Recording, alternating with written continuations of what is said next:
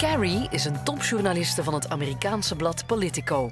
Zij kwam naar Brussel om gewapend met haar pen de Europese politiek op zijn grondvesten te doen daveren. When I first told some folks in the White House I was going to go to Belgium, the reaction of, the press staff was like, oh my gosh, I have to call up my counterparts there and tell them what is about to hit them. My name is Carrie Budoff Brown. I am an American. Moved to Brussels almost exactly a year ago to help launch Politico's European edition.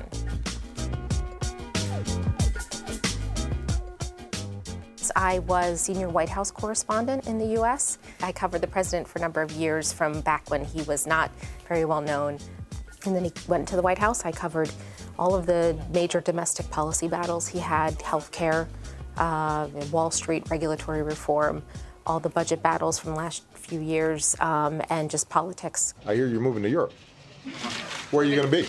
Brussels. Brussels? Yes, helping Politico start a new publication.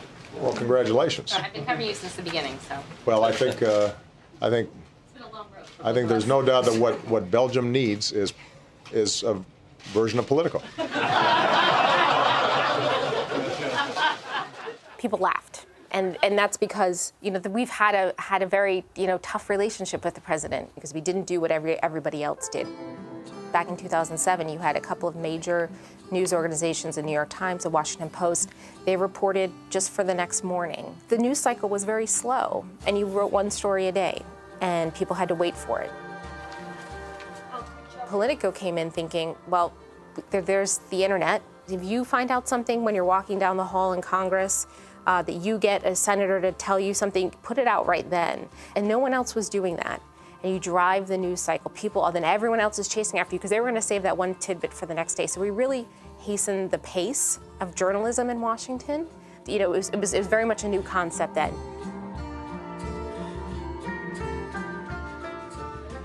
Before we came, people said, oh, the EU's boring. It's just a bunch of buildings. There's a lot of bureaucrats. It's just not that interesting. And we would always say, no, it actually is really interesting. The stories are there. They just need to be told.